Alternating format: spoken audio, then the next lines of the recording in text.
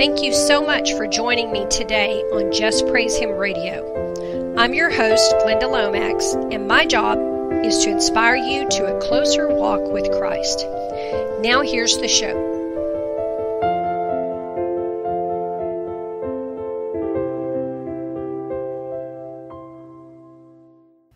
Hello, believers. Welcome to the Just Praise Him Radio show. I'm your host, Glenda Lomax, and the title of my message today is The Cares of This World. I'm going to be telling y'all a lot of stories today. Y'all hang with me. I got to illustrate this point. Let me read you the verses that are about the cares of this world before we start. It's in the parable of the sower. The sower sows the word, and there are these by the wayside, where the word is sown. But when they have heard, Satan cometh immediately and taketh away the word that was sown in their hearts. And these are they likewise which are sown on stony ground, who, when they have heard the word, immediately receive it with gladness, and have no root in themselves, and so endure but for a time. Afterward, when affliction or persecution arises for the word's sake, immediately they are offended.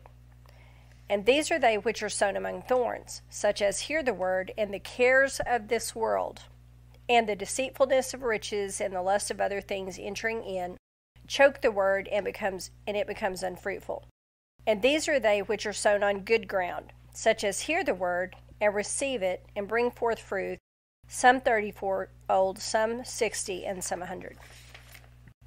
For the past 3 weeks, I've had Minister Billy Williams on the podcast, and he's been sharing with us about a lot of miracles that he witnesses on a regular basis in his ministry. Listening to him talk about using your authority and witnessing so many miracles and things led me to start to listen to more teachings on authority. I wanted to get a clear image of what our authority is, and praying and researching, and I began to get some renewed revelation. The truth is, I had some of this years ago, and I shared it in the Healing Companion as far as healing miracles, but the cares of this world had come in and choked out the word. So let me tell you what happened. Y'all know about the big winter storms that just passed through, well, a lot of our areas, not just mine. And that gave me some extra time to spend in the Word and studying. In 2009, when I first really began interceding a lot more and spending some time ministering, because the Lord told me to do that. He told me to go out on YouTube, then He told me to get on Blog Talk Radio. He told me to start the blog, and everything He told me, I did it when He told me to do it. So I was used to walking in obedience from that. And, I learned a long time ago, God's place is first. He has to be first. But in the world we live in, and I'm sure in the world long ago too, it is sometimes difficult to keep that and keep Him the priority He is supposed to be and is well worthy of being. I knew a woman years ago that said she was already preaching, and her grandma that had helped raise her, that she was very close to, passed away. Well, she was scheduled to preach when this was going on, I guess the night that her grandma was sick.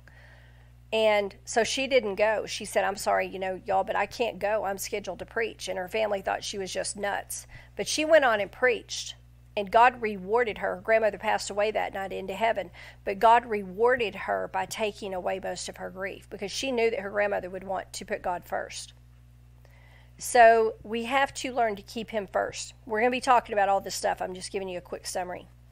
I don't want any of us to be like Samson in the end times, strong in appearance only, not realizing his spirit has left us out of our own neglect, okay? And what earthly relationship could be maintained if you don't spend time with that person? Well, our relationship with God is still a relationship. Our relationship with Jesus is still a relationship, and it must be maintained by spending time with Him, which is time in His Word, or time in prayer, or time in worship, preferably all three. Okay? So, when we let spiritual discipline slip, we drift away from the Lord's presence and the strength we draw from Him. And we let the cares of this world choke out the word. And what happens then is you'll start to, this is how this podcast came about. I was praying during the snowstorm for something. I can't remember what it was. I was praying about something, and I was about to declare the scripture, and I couldn't remember it. I could not remember it, y'all. And I can't quote every scripture, chapter, and verse and things like that, but there are specific ones that I pray often enough that I can remember them. And on this day, I could not remember the scripture, and I was like, oh, Lord, I'm sorry. Because that's me. That's my fault, okay? When there's a distance between you and God, can I just tell you it wasn't him that moved? No. So I knew it wasn't him that moved away from me. I had let things slip because of the cares of this world, okay? There are many stories in the Bible, and we're not going to go into those, but there are many stories in the Bible where someone drifted away from God because other things got in. King Saul became possessed with jealousy over David, okay? And he fell away from God because of that. David was tempted by Bathsheba when he wasn't where he was supposed to be. In the time when kings went out to battle, David was at the castle.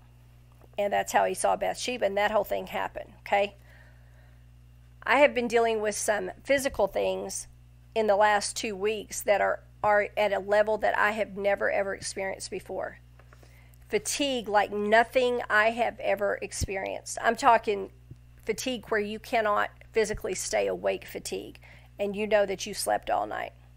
That kind of fatigue. And some other symptoms that I'll tell you about in a minute, which they're not important. The symptoms are not what's important. But I had found that over the past 2 or 3 weeks, I'll say, I had been reading the Bible and praying less and less, and praying less in the Spirit, which is very unlike me. I'm concerned because it's almost spring, and I fought a big war against red paper wasp last year.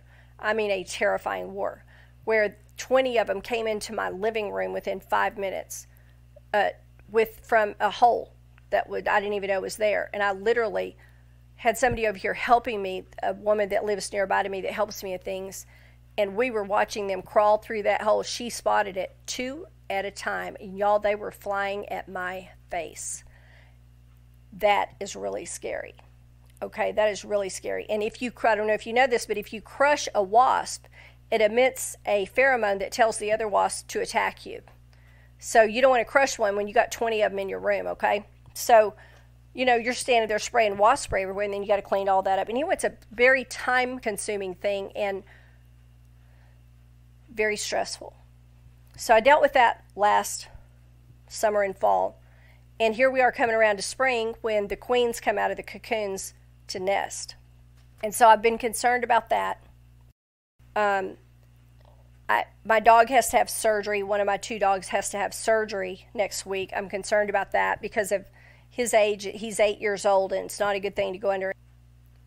Then we had 2 winter storms hit back to back.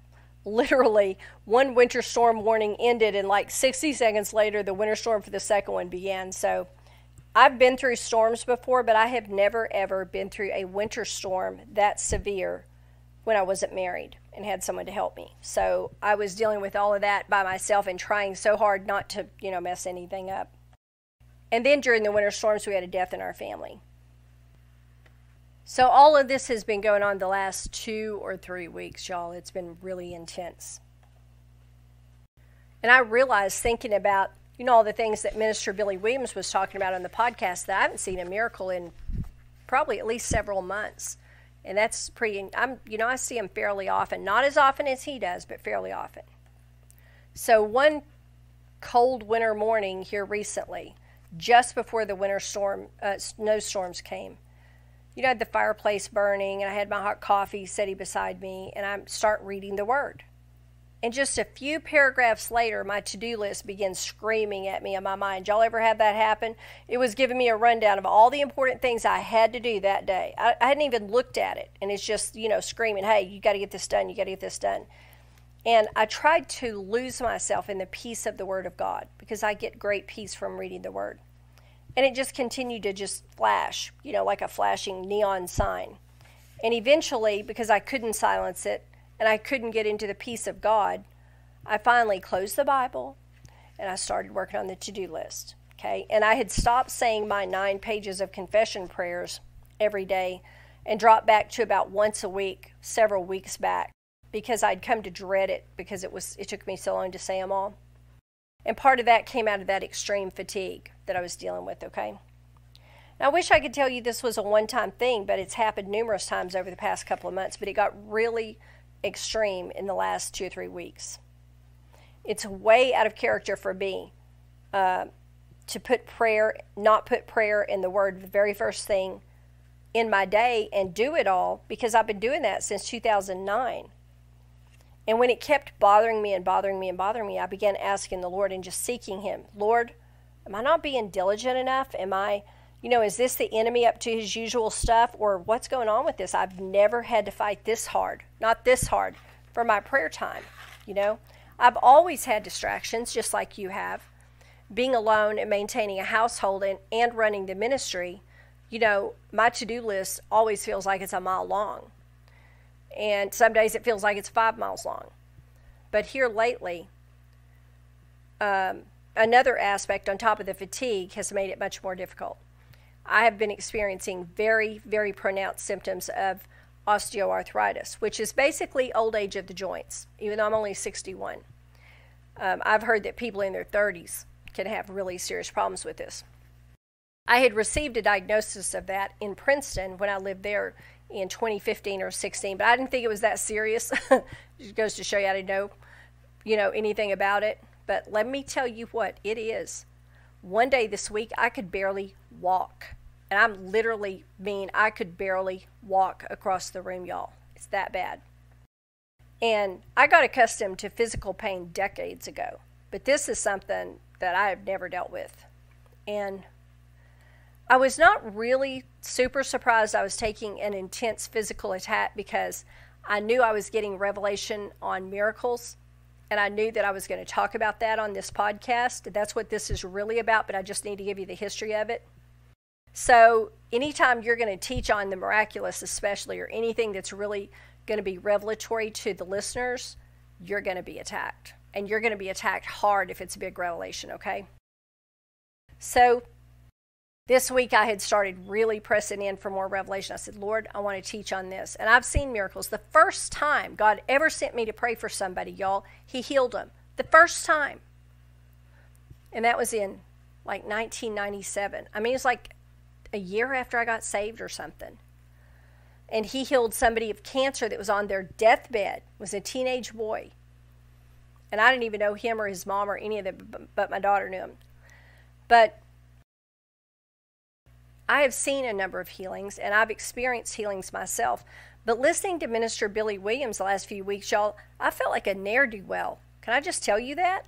And I told him that on the phone. We were talking, and I told him, I said, I felt like a ne'er-do-well listening to you. And he said he's been told that by many other ministers, not just me. So I think God uses him, and him walking in such complete authority and just believing God so fully, uses him to help convict us that we're not doing it enough, okay?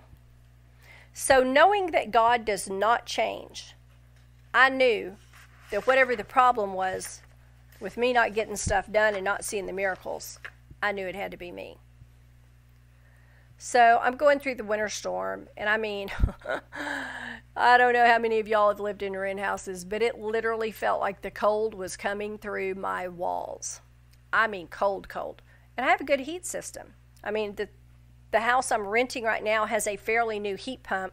Plus, I have the gas log fireplace. So, I mean, I shouldn't have been cold. And I was wearing extra clothes, too. But it's kind of a big house. It's actually a little bit too big to spread out. But God will move me someday.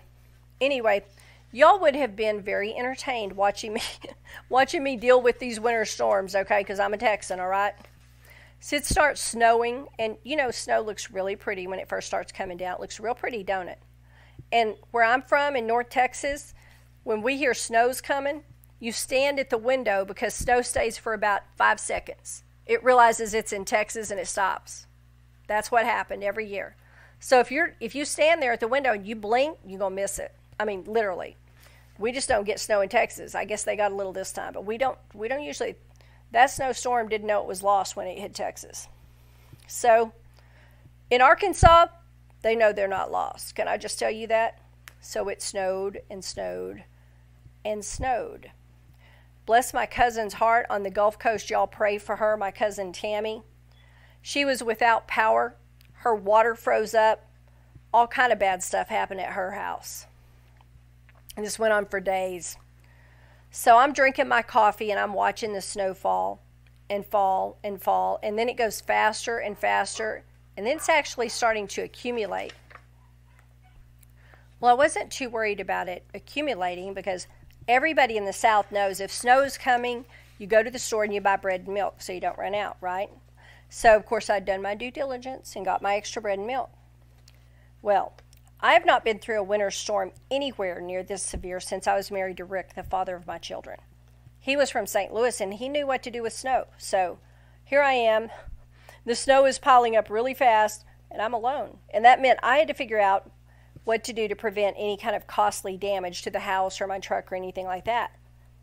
And looking at the rate that snow was falling, I figured I didn't have very long to do it. Okay. So I thought about the house and I thought, okay, I got to drip the faucet. So I ran around, I set all the faucets dripping. I have a basement. I went down there and dripped that faucet. And I closed the drapes in the rooms where I didn't need to be able to see out. I put extra clothes on so I wouldn't have to run the heat so much. And, you know, I'm taking my dogs in and out in the snow. And we get through the first couple of days and the snow just keeps coming. Y'all, I had over a foot of snow at my house. A whole foot of snow is something an innocent Texan like me should never have to experience in person. Can I just say that? Oh, and did I mention the freezing rain that fell on top of that when I was out in the backyard trying to feed the birds? Yeah. So here I am. I'm a woman without an earthly husband. And I was like, okay, what all do I need to do? And in between praying some rather desperate sounding prayers for help to the Lord, you know, I drew up my faucets. I'm like, okay, the truck has antifreeze. It should be okay. I'm taking the dogs in and out. You know, we're going out. I finally know why my front porch is carpeted in AstroTurf. I couldn't figure that out when I moved here. Now I know. It's so you can go out there when it's icy. I'm serious, y'all. Who puts AstroTurf on their porch? But because that AstroTurf was there, I could stand out there on that and let my dogs just, you know, out on long leashes to go out in the front yard.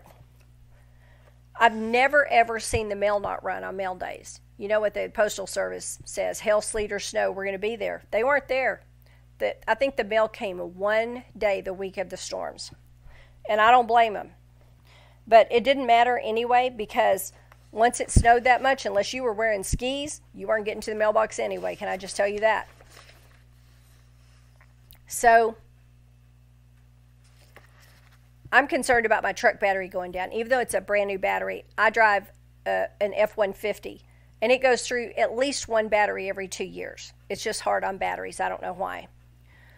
Because it doesn't have any unusual features or anything. It's not loaded or anything like that. It's just a basic truck. But, so a couple of days into the snowstorm, I go out there and I raise the garage door, you know, a foot and a half or so. And I run the truck for about 10 minutes or 15 minutes just to make sure the battery's okay. And then I kill it, put the door down. Well, I had a little bird come in trying to get warm and get stuck in one of my sticky traps that I put out for spiders in a gel trap. And I thought, oh no, because the last bird that got stuck in a gel trap was in my house and it killed the bird. I couldn't find it. So I spent about 20 minutes trying to free that poor little terrified bird, and it was a little brown wren. It was the prettiest thing. I did manage to get it loose, and it was alive when it flew away. I think it had a considerable amount of gel on its feet, but the gel was frozen, so it might have been okay. Anyhow, so I go out there 2 days later, I think it was, and I thought, okay, I don't want to raise the garage door and let animals in again that I have to free out of the gel traps, so I'll back the truck out. So I raise the garage door, I back the truck out, halfway out the garage door, I get it stuck. Because I don't realize that because of the freezing rain, there is a layer of ice under the foot of snow on my driveway. And I thought, nice job, Lomax, you idiot. Now what are you going to do? And I just don't know snow. I'm from Texas. We don't deal with any of that down there. You don't ever deal with this down there. If it snows a lot in Texas, you just don't go out your house. So, and I'm out there and I'm not wearing boots or anything, and I have to get out of my truck into the foot of snow and come back in the house and figure out how to get a vehicle unstuck. I've never had to do that, so I didn't know how to do it. So I check on the internet real quick, grab a pair of gripping gloves, grab a shovel. I don't have a snow shovel, y'all. I've never seen a real snow shovel. I've never seen one. I've seen pictures of them now that I've looked for them, But we don't have those in Texas. Well, maybe up in Amarillo, where my niece and my nephews are, but not in Texas where I'm from. We don't have snow shovels. So I got a regular shovel because that's what I had. And I put on boots. I just dress boots because I forgot I had snow boots. And I put on boots and a coat. And I go back out there and I shovel all around my truck, make sure the tailpipe's not blocked, shovel under the tires as well as I can. And then I take an entire container of kitty litter and I pour it in all those areas. And I get in my truck and I pull it into the garage.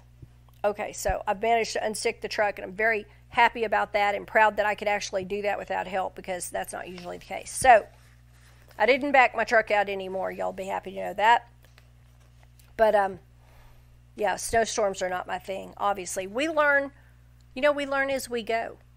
And in these end times, I think we're going to do a lot of learning as we go. I was praying about that day, and I believe the Lord just showed me, look, that's not the last thing you're going to learn on the spur of the moment like that. So it's God's mercy teaching us things that we need to know, I guess, to survive. But moving right along, so I'm studying miracles and standing in authority and things like that because I'm very inspired by all the things that Minister Billy Williams had said on the 3 episodes that he was on. And I'm inspired that if he's seeing that many miracles, we ought to be seeing that many miracles. Can I just tell you that? We should be seeing that too. Jesus saw them. The disciples saw them. So if we're not seeing them, it's not God's fault, is it? No, it's our fault. Okay, so that's why we're talking about this today. And so I'm thinking, okay, I've been dealing with this osteoarthritis kind of thing, and I'm thinking, that's not okay. I know God doesn't want anything to get in the way of kingdom work. He doesn't want us walking around in pain, but he doesn't want anything getting in because I said, Lord, this thing sits me down where I can't walk. I'm going to be doing good to survive, much less do any ministry work. So, help me out here. Let me get some revelation. And, I said, if you will teach me, if you will help me get healed and you will teach me, I said, I'll teach the others. I'll do podcasts on it and stuff and teach the others. And right then the devil jumps in and he said, well, you can't teach on it because you're not healed. Really? Because my Bible says I am healed. Okay? And here's the whole point of this message. You get to choose which one you're going to believe. You're going to believe what the Word says or if you're going to believe what the devil says. All right? Get that in your mind right now because that is the question. I don't care what the facts say. The facts may say you have cancer. The Word says you're healed. You choose which one you believe. And the one you believe is the one that will manifest. If you say, well, I believe that I have cancer because the doctor said I had cancer and I'm going to die, then that's what you will get. Can I just tell you that? Many people have been healed at the last minute when they were about to die of cancer because they refused to believe the cancer could take them if they believed more that the Word said they were healed. You have to believe what the Word says about you until you see it with your eyes. Because when you believe it and you speak it, nothing the devil can do can undo it. Because truth will always override facts. Get that in your brain right now. Truth overrides facts. Doctors' reports are facts. Financial numbers on your bank statement are facts. God's truth is bigger than both. Okay? All right. And the devil will tell you, well, you haven't done this yet, or you haven't overcome that yet. Okay, that may be true. But if you will look in the Bible, you will see that many of the people the Lord blessed there were also far from perfect, because there are no perfect people. Only Jesus was perfect. All right? And here's another thing. If the devil says, you're not this, or you're not that, or, whatever, you don't have this, if you know he can only lie, there is no truth in him, the Word says, then what does that mean? That means what he just said was a lie. So if you believe it, you believed a lie. All right? Okay, y'all follow me? Are you with me? If he says, well, you're not healed, well, you're not, you're not prospering, you're not this, you're not that, the devil can only lie. How do you know it's the devil? Because what the devil says will always disagree with the Word of God. That's how you know it was Satan who said it, because God will never disagree with his own word. He will never disagree with his own word. If you hear something that's in disagreement with the word, it is not God telling you that. That's the reason you got to know the word. You got to know the word, y'all. But if you hear something, go research it. If you don't know nobody knows the entire Bible, I'm sure. But you'll never know any of it if you don't read it and spend some time in it, okay? So God always blesses imperfect people because that's the only kind of people there are.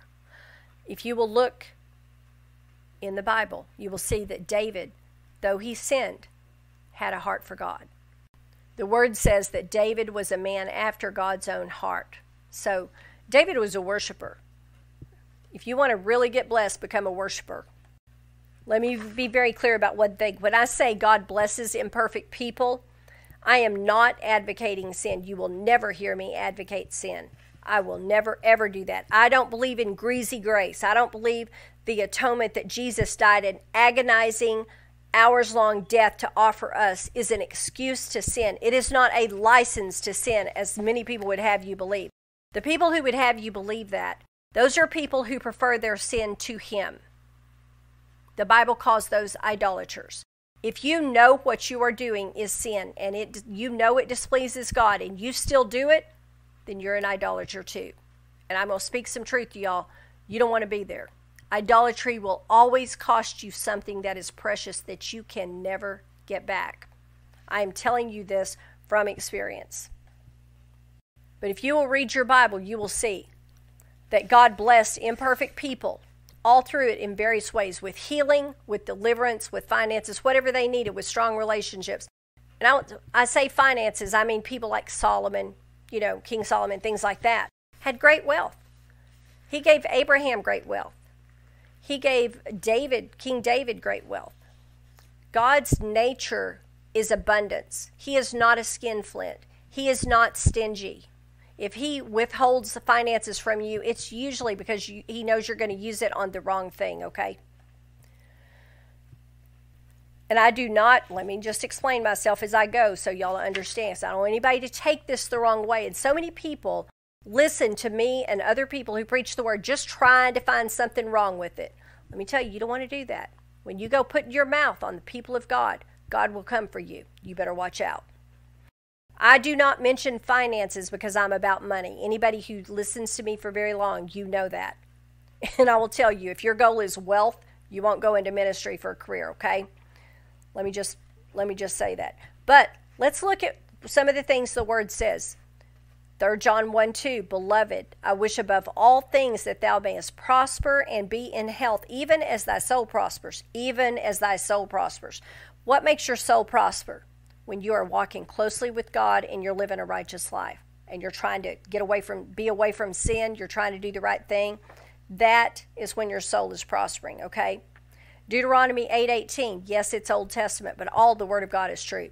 But thou shalt remember the Lord thy God, for it is He that giveth thee the power to get wealth. That word wealth means might, power, riches, and strength, that He may establish His covenant which He sware unto thy fathers, as it is this day. God made that covenant thousands of years ago. It is still in effect. Can I just tell you that? Okay? So, if He is trying to establish His covenant with you, then He has also given you the power to get wealth. Do you hear me? That means God made that covenant with mankind. That means anybody that believes in Him, He has given you the power to get wealth. That means, what that means is not that you need to, try to get that and become a millionaire. What it means is you don't have to live in lack or poverty. That's what it means, okay? It means He wants you to have a life of plenty. He wants you to be blessed, and then blessed enough that you can bless other people with your substance, okay? But the next verse after the verse about getting wealth says, And it shall be, if thou do at all forget the Lord thy God, and walk after other gods, which is what? Idolatry. And serve them and worship them. And what is worship? Something that you spend too much time, money, energy, and attention on. I testify against you this day that you shall surely perish. And let me just remind you of Ephesians 3:20. Now unto Him that is able to do exceedingly abundantly above all that we ask or think, according to the power that works in us. Okay, All that we ask or think could be referring to finances. It could be referring to healing. It could be referring to living a life of peace and serving the Lord, or building up, God raising up a ministry through you. It could be a lot of different things. But what those verses mean is God has already given every believing person the power to get wealth if they remember God, if they are not in idolatry, walking after other gods. Why? Because he is a covenant God, and he continually establishes his covenant with us, okay? This is not blab it and grab it, okay? This is not what this is about. This is about decreeing what God has told you is already yours. It's already yours, okay? So it's not blab it and grab it. Blab it and grab it is saying something you don't have to try to call it in. This is saying something God said you have, which means you're just repeating what he is saying. You're doing what Jesus did when he said what he saw and heard his Father doing, okay? All right, so keep that in your mind. Job 22:28, thou shalt also decree a thing, and it shall be established unto thee, and the light shall shine upon thy ways. As we speak, this is how we decree, we speak it.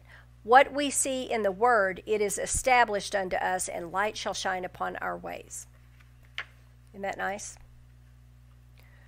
Let me read you some of these verses around that in Job 22. If thou return to the Almighty, thou shalt be built up. Thou shalt put away iniquity. Iniquity is the tendency to sin, far from thy tabernacles. Then shalt thou lay up gold as dust, and the gold of Ophir as the stones of the brooks. That means plenty, a lot.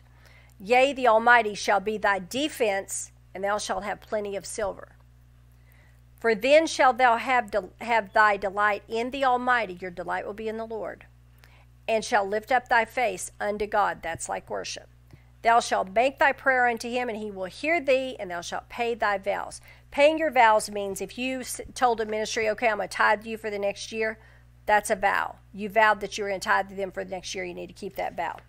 Thou shalt also decree a thing, and it shall be established unto thee, and the light shall shine upon thy ways. When men are cast down, then thou shalt say, there is lifting up, and he shall save the humble person. Okay, so all of this is in agreement with what we're talking about, okay? Job is one of the wisdom books, like Proverbs. They're both in the Old Testament. I love the book of Proverbs, always have. I have found Proverbs to be just as true today as it was over 2,000 years ago when it was first written. All the Word of God is true, period. Okay? So let me read you some healing scriptures. Fear thou not, for I am with thee. Be not dismayed, for I am thy God. I will strengthen thee. Yea, I will help thee. I will uphold thee with the right hand of my righteousness. Strengthening and healing, go together. Jeremiah 17:14, heal me, O Lord, and I shall be healed. Save me, and I shall be saved, for thou art my praise.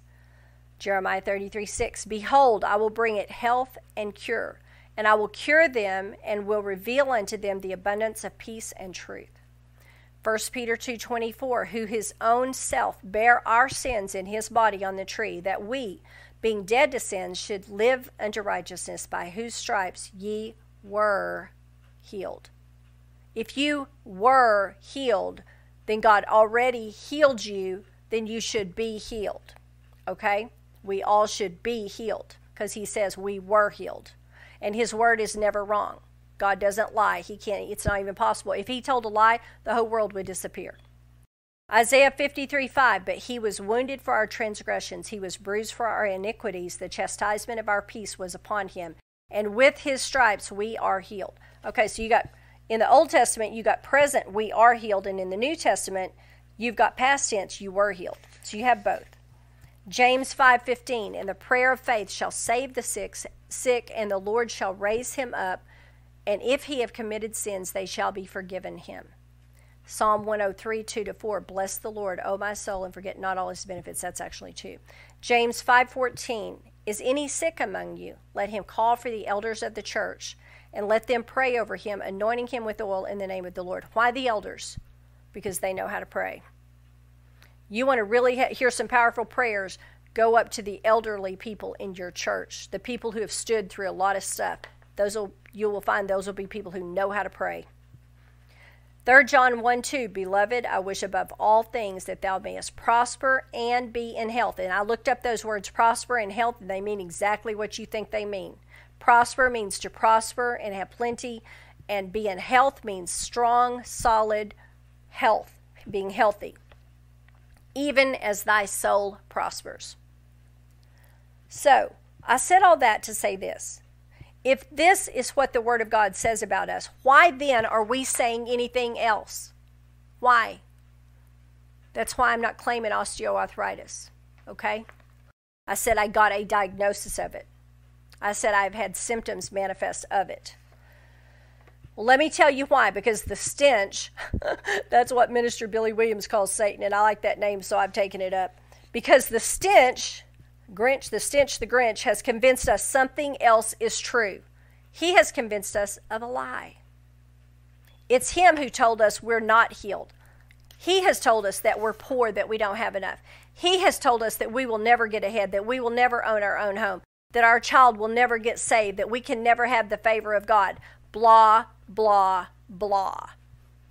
Years ago, when my mother was alive, God rest her soul, one night in 2006, I was praying and crying out to the Lord about Mom not having her own home, because that's all that she had really ever wanted. Besides, she wanted to be happily married, she wanted to have kids, and she wanted to own her own home.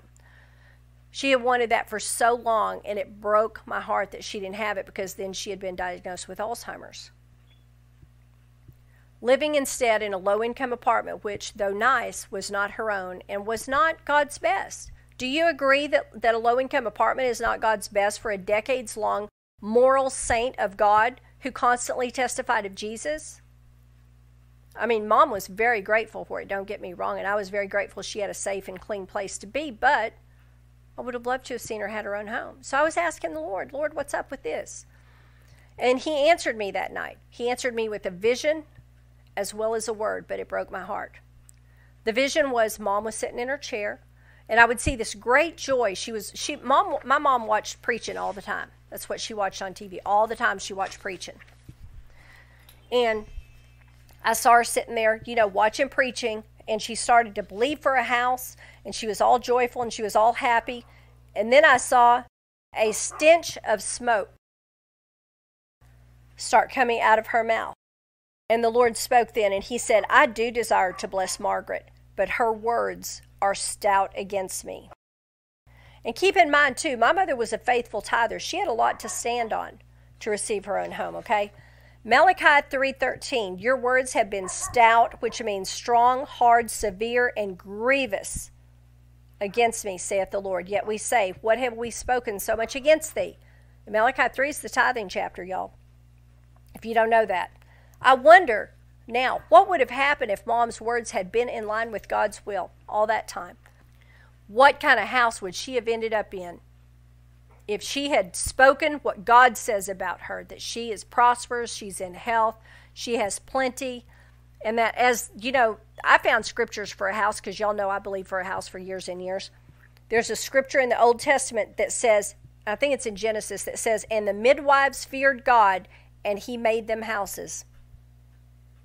He made them houses.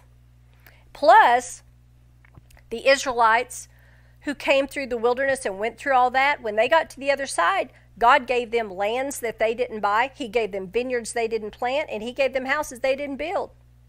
Well, if they came through the wilderness and got that, aren't we entitled to the same thing? God's not, he don't play favorites. So I'm just saying. So yeah, when I started believing for a house, I'm looking for scriptures for houses. So anyway, he showed me this vision, and my heart was just broken, because I had been working for a long time to get Mom's confession in line with what she wanted and to not speak negative, but people who are negative all the time have suffered great disappointment. And if you get around somebody that's negative, nothing positive ever comes out of their mouth. They just keep declaring misery and misery and misery and failure.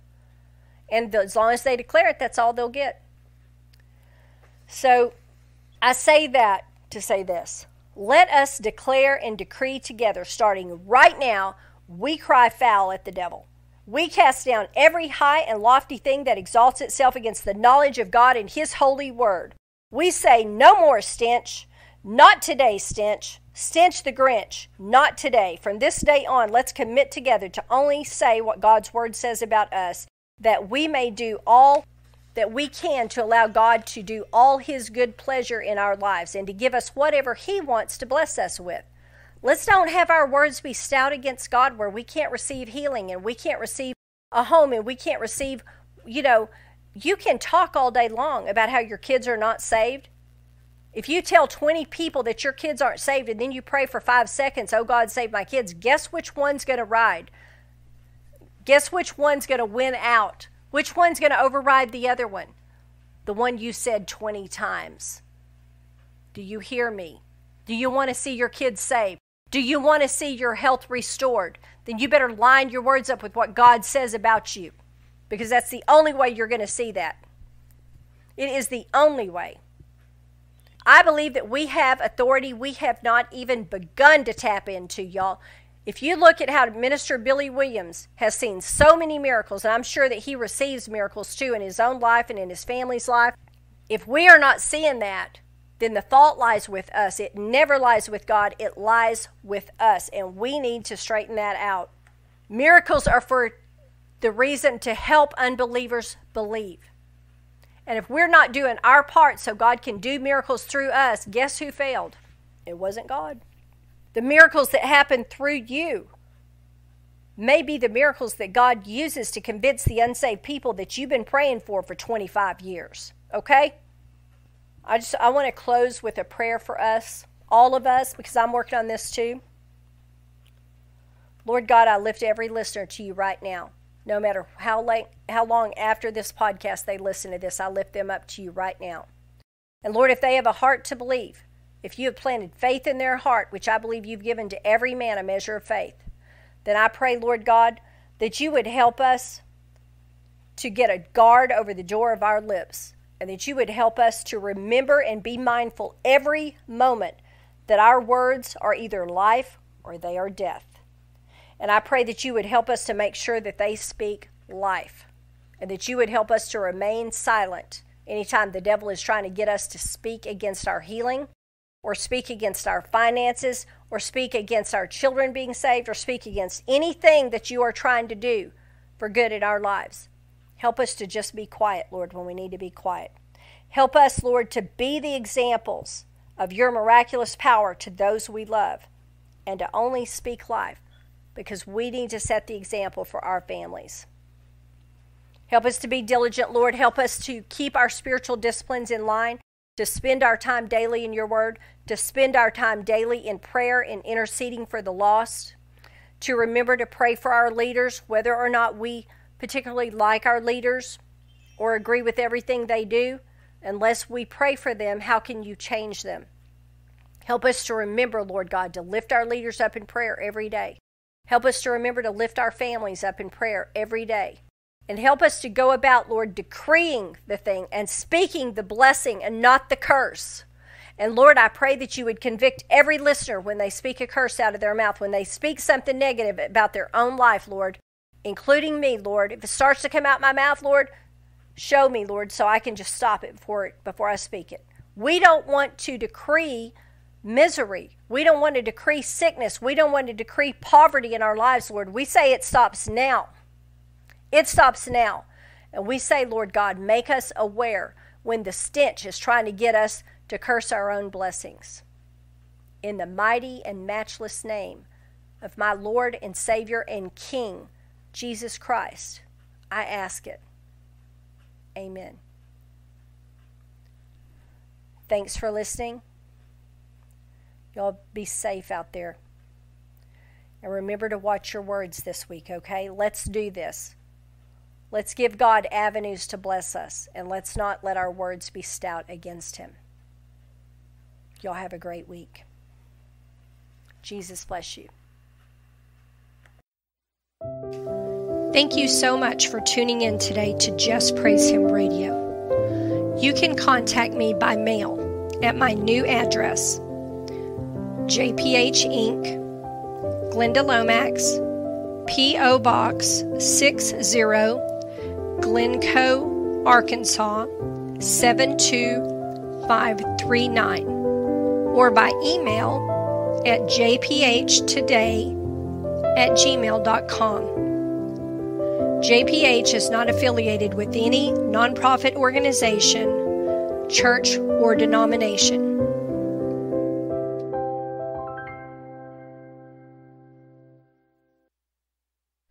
Sidewalk Flowers Volume 1 is a collection of 58 short inspirational readings that will uplift, comfort, and encourage readers from every walk of life. Sidewalk Flowers includes inspirational tales and topics taken from the lives of everyday people who exhibited extraordinary wisdom, kindness, and courage while traveling the sidewalks of life. Get your copy of Sidewalk Flowers Volume 1 today, available in print and new audiobook. Sidewalk Flowers Volume 1 by Glenda Lomax, available on Amazon.com, in print or new audiobook. There is no one on earth who has not been wronged at some time in their life. Everyone has a story to tell. Everyone has been hurt by someone. The pain you have suffered does not make you special. It is what you do with that pain that sets you apart. Life can make you bitter, or it can make you better. You choose. The only difference between the two is the I.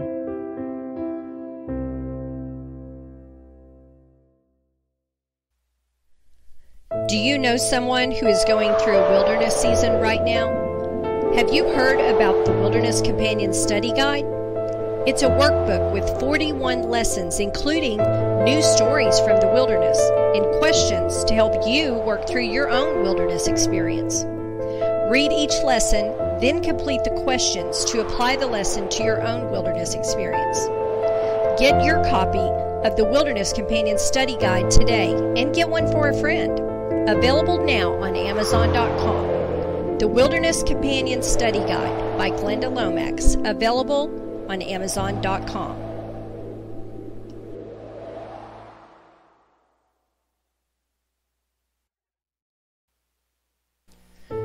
What is in store for the once great and mighty nation of America in these end times?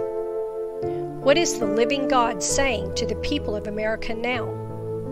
What could possibly be in store for a nation that once trusted in God, but has changed its path from following in the living God's ways to now removing Him from everything and walking the other way?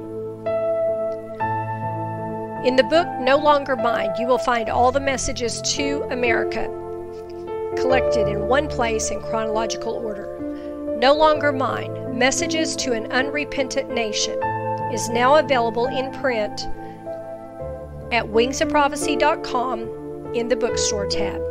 Get your copy of No Longer Mine today.